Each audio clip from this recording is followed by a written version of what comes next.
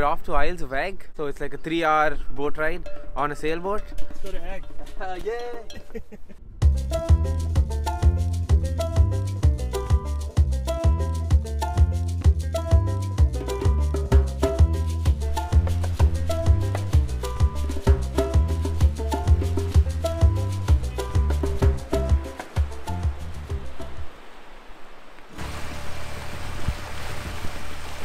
Eigg is an island. It's about 8 miles long, and there are 105, 106 people. There's a baby on the way. We have a green island policy. We have our own electricity, so we're off-grid, and we have solar and hydro and wind.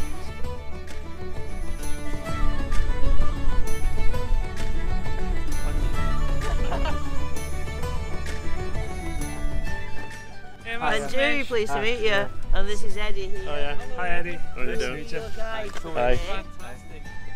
How you doing? I'm well. It's a beautiful place. Yeah. Never expected this. Yeah. You in? Yeah, I'm in. We're heading to the wind farm. Well, the wind turbines.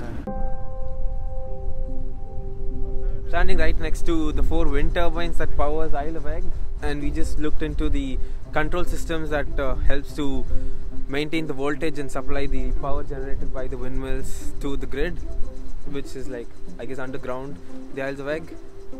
Yeah, it's pretty amazing. The main drawback with windmills is that it has a capacity factor. Capacity factor is the amount of time that the windmill actually generates usable power, and that's usually around 30% in the UK.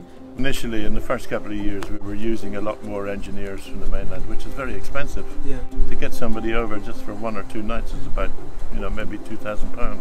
Whereas if we can do it ourselves, it's much more reasonable. These are photovoltaic panels, solar panels basically. In 1 kilometer cube of area, we have 1 kilowatt hours of energy. All renewable energies depend on the sun.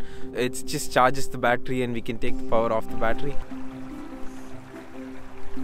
The water comes down here, in here, turbine under there, that flies around. There's the alternator, and that's the electricity.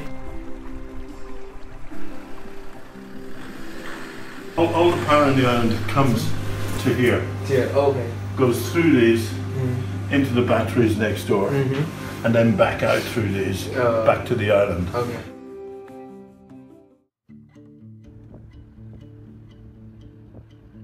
When we first built the house, we had our own generator, which meant having about 5 hours power a day. We would have the generator on for in the evenings. We were burning a barrel of diesel a month, which cost about 150 quid a month. Now we've got 24-hour power for about £1 a day.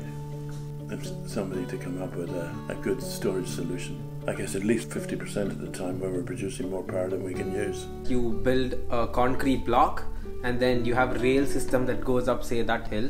So when you have excess power, you use the power and then you pump the concrete block up the hill and you just keep it there. So you've basically converted your electricity into potential energy. When you need power, you just let the concrete block blow. So the rail tracks are fitted with sort of bearings sort of mechanism. Right. So when it runs down, it sort of rotates the mechanism to generate the power back. Sounds good. It does. It does stand well back. Yeah. What's your life motto? Take it easy. Without the fact that we owned Eigg and the cooperation of the community, it would have never happened. So I reckon that's probably the achievement that we're all most proud of, I would say. Community is the most important thing, and if people work together for something they believe in, anything's possible. Eddie's falling asleep. No, I'm excited. Well, thank you very much for having us on your island. You're very Thanks welcome. for welcoming us. Thanks for taking us around. You're more than welcome. It's a pleasure. It was great. I'm going to take a lot of things back home.